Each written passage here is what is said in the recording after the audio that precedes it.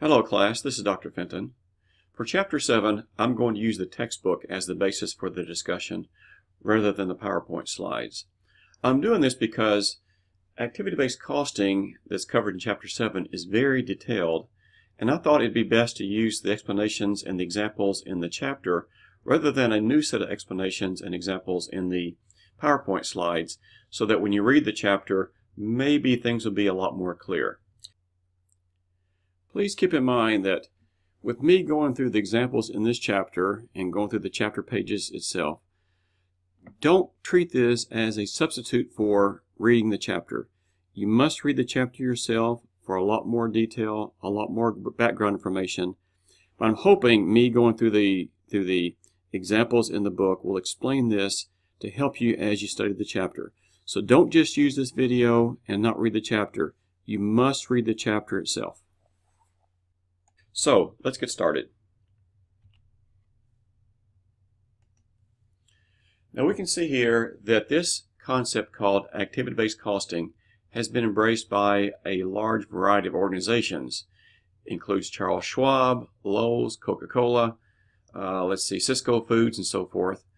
And what this is, activity-based costing is a costing method that is designed to provide managers with cost information for strategic and other decisions that potentially affect capacity and therefore fixed as well as variable cost. Now what does that mean? This means we are being more detailed in how we allocate the overhead cost.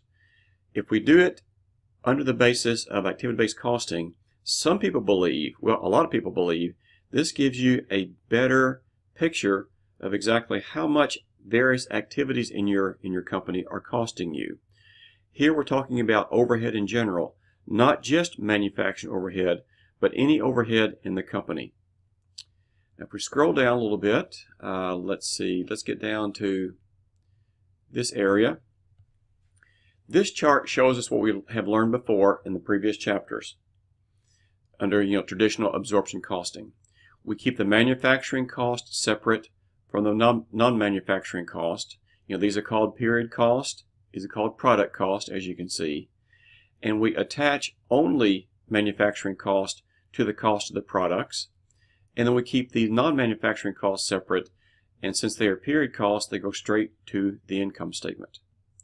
Now, under activity-based costing, most of it really stays the same. Our direct materials and direct labor and the direct cost still are attached directly to the products. Nothing changes there. In the non-manufacturing area, any direct cost like shipping cost, other sales cost, front office costs, as I say, if those are considered direct cost, they are still charged directly to the income statement. But here's what's different. Manufacturing overhead and non-manufacturing overhead costs in here are now going to be divided up and attached to the various activities, not just products. Now we're going to see that we are attaching a lot of these overhead costs to the products, but we're also going to be talking about attaching costs to like support of customers or things like that. So we're taking these overhead costs, non-manufacturing and manufacturing, and we're going to split these out in a lot more detail and attach these to what are called activities. Not just products and non-product cost, but these will be activities that relate to both products and non-products. Oh, one more thing on that previous page. Let's see, this is page 311 and then 313. And now if you look in your book, here we go. This is page, sorry for the scrolling, page 314 in your book. We have these various levels of activities. And so it's very important to understand these as we go along. The most fundamental level is the unit level activity. This does relate to production, and so the more units we produce, probably as the example shows here, the more power we consume, the more electricity or natural gas to run the machines or whatever. So these are overhead unit level cost for production. Now batch level cost, of course, relate to units. You're producing so many units in a batch, but batch cost will be like the setup cost. setting up the equipment in this example for production. So it doesn't matter if you're going to produce like 100 units or 1,000 units. To produce a certain product, you have to set up your machines in a certain way. And so these are batch level cost, and it can be, we're going to look at these as setup cost in a lot of examples, arranging the equipment or shipments for the customers. So these are batches. No matter how many units in a batch, we have certain levels of activities called batch level activities. Product level activities, this is another step above that. And this relates to the products that you have, not necessarily right when you're producing them, but before or after them. So if you need to design a product, advertise for a product, or maintaining product management staff, these are product level cost. You spend this money regardless of how many batches you have of that unit or how many units that you actually produce. The next level is the consumer level activity. This gets really completely away from most of your manufacturing cost, and it takes some money, some cost to service your customers. You have sales calls, you mail catalogs, you email them product designs for their approval, and just general technical support. So these will be overhead costs that really do not relate very much to production, but to servicing customers. Finally, at the very highest level in the company, we have organization sustaining activities, and this relates to the company overall. It can be factory cleaning overall. It can be executive office cleaning, providing computer networks, arranging for loans. This is for the whole organization and not just per customer, not just per product or batch or unit. So these are 5 levels of activities that we can divide our overhead cost into.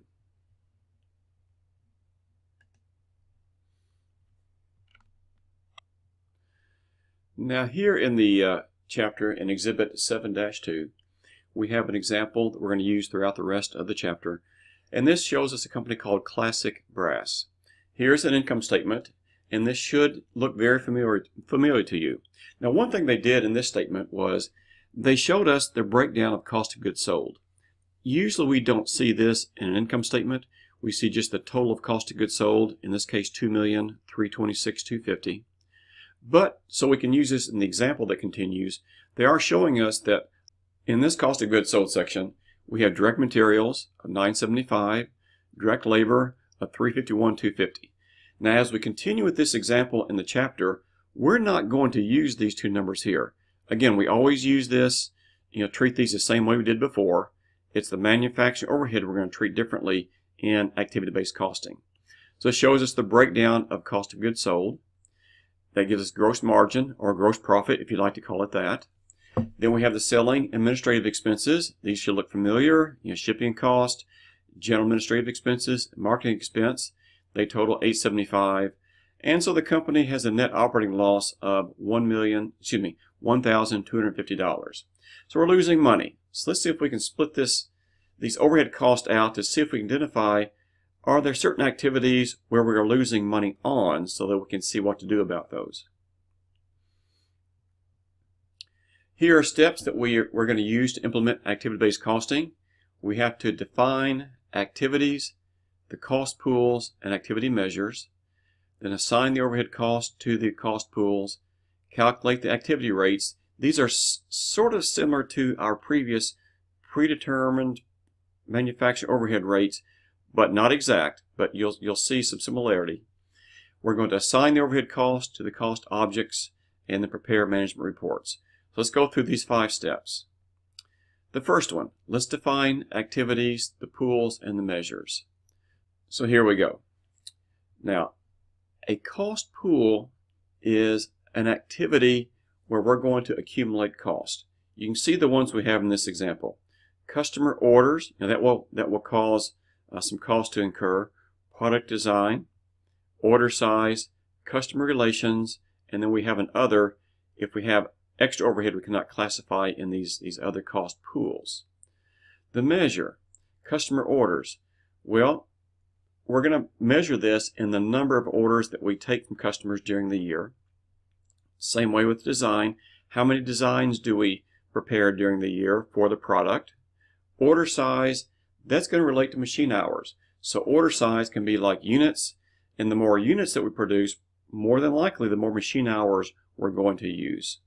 Customer relations, that cost to be divided up among the number of active customers.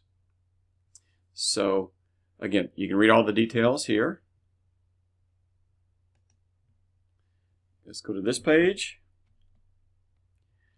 And you can see with this schedule here that we are going to split the overhead cost in these areas into a lot more detail. So this 1 million, 5, 10, and 300, I'm going to back up a page to show you where that's coming from. So look, we're looking for $1 million of production overhead, 510 in the administrative area, and marketing 300. Let's back up. Previous page. Come down to here.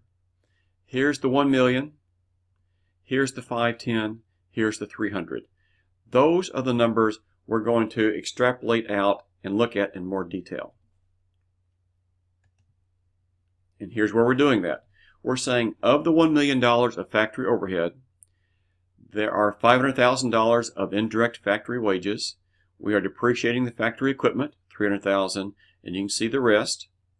We divide up the general administrative department, $510. We have salaries, we have depreciation, and we're paying for a lease on the building. Marketing cost, we have wages and salaries and selling expenses. So again, we're splitting up in as much detail as we can for our company these overhead costs, so that we can attach these to activities to see how much activities are costing us and see if we're making a profit on those activities. All right. What you've done with the help of engineers and production staff and accountants and any other people need to be involved is we're saying that of the indirect factory wages that we're incurring, 25% of that is being incurred for customer orders. We also have 40% of the wages, indirect factory wages, related to production design. So there are people in the factory that help with production, production design, because they know the equipment, they know the process and the product flow and so forth. So they're not just going to be in the factory only related to actual production itself, but can be involved in design. They also be involved in deciding on order size and customer relations to some extent, and then other. Then the factory depreciation. 20% of the depreciation is related to customer orders, and we have 60% related to order size and 20% to other. So we're looking and seeing in these areas, regardless of the dollars, we'll get to that in a minute down here, but how much of each of these areas are spent with these activities. So we look at each one so you can see that the factory building lease has nothing to do with customer orders, nothing to do with product design, order size, or customer relations. It's all an other, sort of a general overhead category. We plug it in here. Do the same thing with the administrative. We see that some administrative salaries are related to production, customer orders and product design and so forth, order size even. And so we'll split that up. Same thing with all these others. Even the marketing department. We have, none of marketing is related to actual production on the floor, but sometimes they're related to product design, customer relations quite a bit. That makes sense. So here, no dollars are attached. We're just looking at each of these costs and decided where are they being incurred. How much for customer orders, how much for product design, order size, customer relations, and other. After we get these percents set up, then we're going to use those percents to divide up the dollars. Here's the original $500,000 we saw in factory wages. I'm going to scroll up to show you where that's coming from. Here's the $500,000 right here. We're going to take each of these numbers and split it up according to those percentages. So let's look at the $500,000. Okay. And let me scroll down a little bit more so you can see it right there. So the $500,000, we're going to split 25% of this, or $125,000, is going to customer orders related to indirect factory wages. The 25% we calculated with the help of a lot of people. Now this is just a matter of using an Excel spreadsheet. And so we take 25% of the full indirect factory wages and get $125,000. That's what, sorry for the scrolling there. That's what this is showing you. So 25% times 500,000 is $125,000. Then what we'll do is take 40% of 500,000 and place 200,000 here. 20%, 500,000 gets us this number, and the rest is just easy math. Again, Excel spreadsheet will do this for you in just a couple of minutes. So each one of these you're doing the same thing.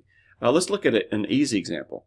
The factory building lease, 0, 0, 0, 0, and so no dollars are attached to customer orders, product design, order size, or customer relations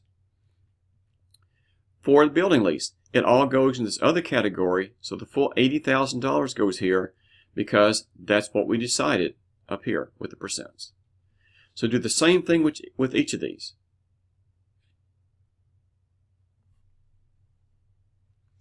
And then we do this. This is the next step.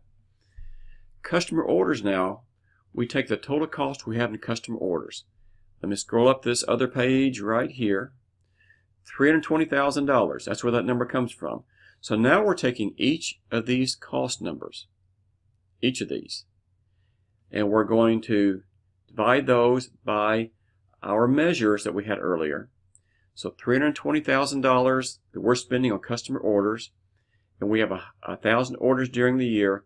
That's costing us $320 per order. Product design, $252. If we have 400 designs during the year, each design is then costing us $630. Customer relations, let's jump down to there, $367.5. We have 250 active customers, so each customer is costing us $1,470. And then that final category, the $490, let me scroll up and show you where that's coming from. Here's the $490, $500. We don't have a measure. We'll see how to handle that in the future.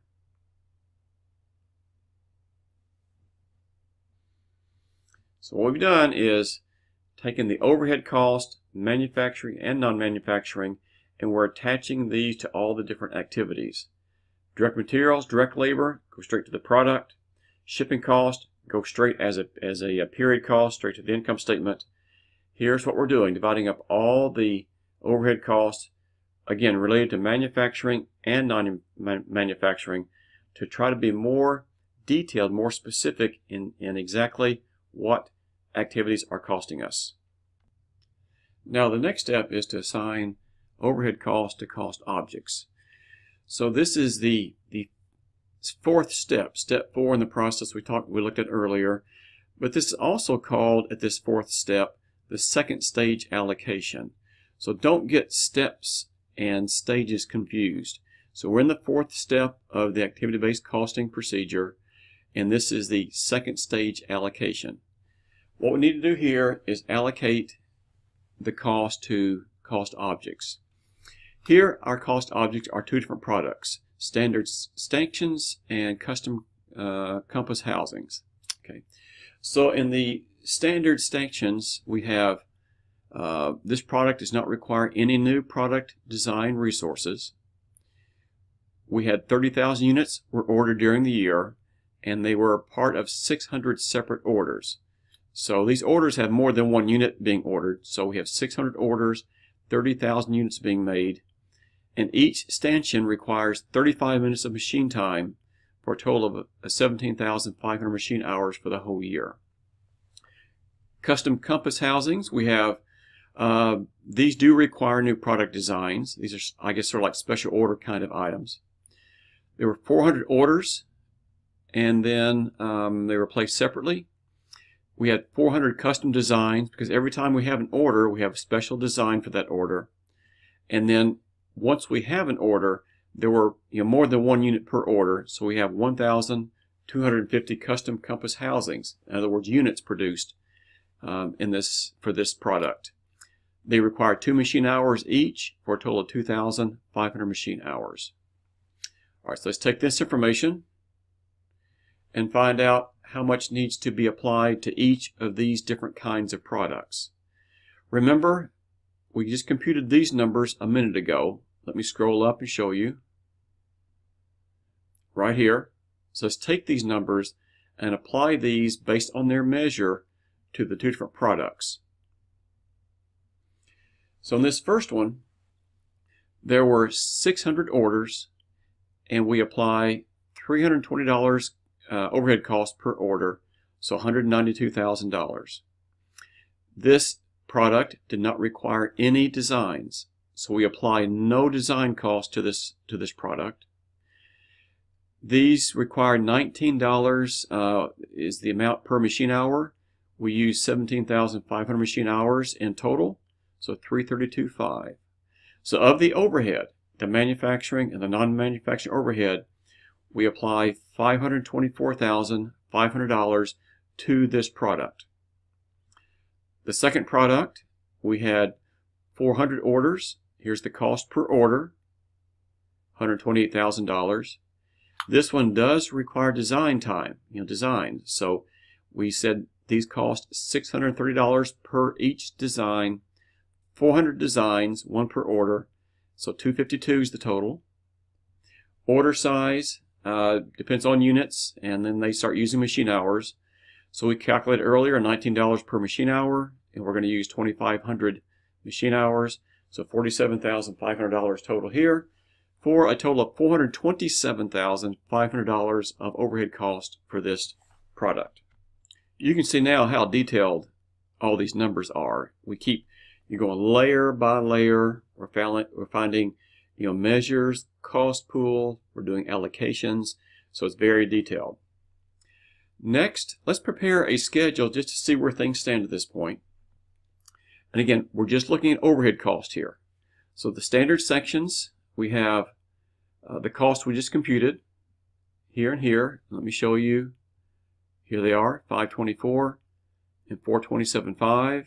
Same numbers. Bring it across for the total. And customer relations is still overhead cost we have not applied anywhere yet. And here's the other overhead cost.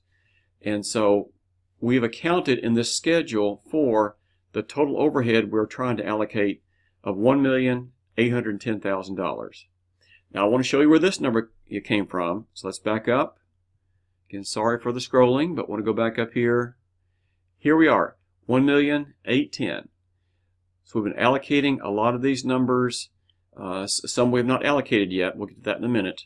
But $1,810,000 is where we are in this schedule right here. So let's stop for a second and look at a customer. One of our customers is Windward Yachts. And for this customer, they placed 3 orders. 2 were for 150 standard stations, and so one was for the custom compass housing unit. So 3 orders, 2 separate products. And they used 177 total machine hours, 175 for the first product, and then only 2 hours for the second product. And this is only one customer of 250 total customers that Classic Brass has. So let's allocate these costs to Windward Yachts. So here we go. For Windward, and again, this is being very specific. Now we're allocating costs to a customer. So this customer gave us 3 orders during the year. $320 per order is our cost we calculated. So we're going to allocate $960 to this customer. 1 design, $360, and 177 machine hours that totals $3363. They are one customer, and so we have $1,470 per customer is the allocation cost. So I want to show you again where the $1,470 came from. We haven't seen that in a few minutes. Let's go back up right here. Here were the total cost allocated to customers, 250 customers. So each customer gets overhead applied to that customer of $1,470. Come back down. Here we are. So of the overhead cost, we're going to allocate $6,423 to Windward Yachts. And now for another report. They're showing us this because this has nothing to do with all the allocation we've just performed. These are the sales for different products in total. These are the direct materials, direct labor, and the direct shipping cost for each product for the total. Now let's put it all together. Let's take this and drop it into the first part of this schedule coming up at the bottom here. So you see all these numbers from 2,660 down to 60. Here it is, 2,660, or really 2,660,000 down to this $60,000. And now the 192 and the 332 come from right here. 192, 332. And these numbers are being dropped in, well, I went past it, right in here. So take these beginning direct numbers, the sales and direct, throw in the allocation base for the overhead, the indirect, and here this is. What this chart is showing us, this is where we're finally getting to what all this means, is that for this product, these standard sanctions, it is giving us a product margin of a positive $906,250. Very profitable. This is showing us, after all this allocation, we are losing money on the custom compass the custom compass housings, okay? And so we're losing $49,500 on this product. So this gives us detail per product on are we profitable or not for that product. You don't see this information in the typical cost accounting system. It's all sort of thrown together. You might have an overall profit. I think the company overall had a loss of $1,000 some odd dollars. But we don't know exactly why we're having that final result. Since we have at least two different products, we can see here when we use activity-based costing, we can find more detail. So again, here's the overall, here's the net operating loss. Here's what we've done so far, positive, negative, same numbers from here to here, here to here. Overall profitable, but the standard absorption cost system doesn't show us the breakdown between products. Throw in the other costs we've not allocated yet, and here's the overall net loss for the company. Okay, so this shows what's happened for the firm overall. Break it down per products and still have it for the firm in general. And even though at the very beginning we knew we had a $1,250 loss, now we know it's this second product that is causing the loss. Not the first one, the second one. So this gives you an incentive to figure out what can we do to make this product profitable. Or should we continue it? So that's the decision. Now let's look at Windward Yachts. Let's prepare a little schedule just for this customer. Here were the total sales to this customer, and we have the direct materials, direct labor, and direct shipping cost. Drop those numbers down to here. We've already calculated these earlier. Let me show you this again. Remember the 960 down to 1470 came right here, 960 to 1470. Overhead cost allocated to just this one customer only. Come back down to the chart. Now we can see that with all the cost allocated to this customer, cost allocated in much more detail, especially the overhead cost, we are making a profit on this customer. This customer gives us a margin of $699. So this process, activity-based costing, allows you to not only look at products, is a product making you a profit or not, but customers. So if you have a customer who's causing you to lose a lot of money, you need to make the decision. Should you continue with that customer or not? So again, a lot more detail in this activity-based costing system.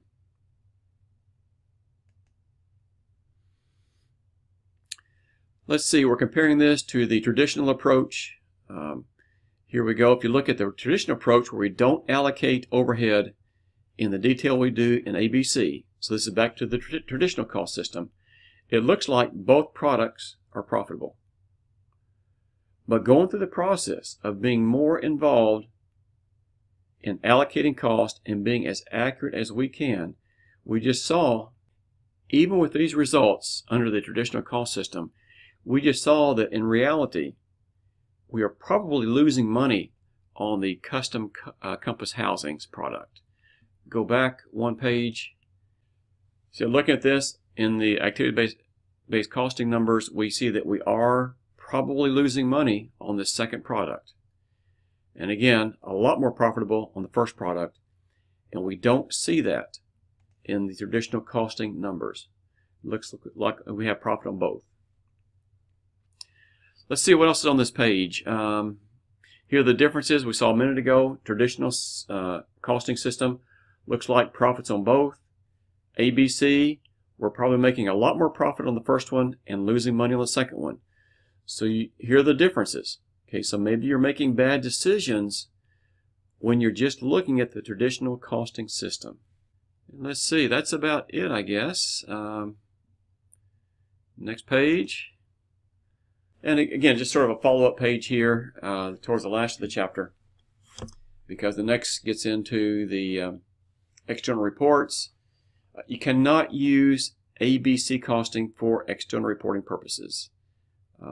It's very useful within the company, but we don't give this much detail in the external reports. So we do fall back to the traditional costing system for external reports.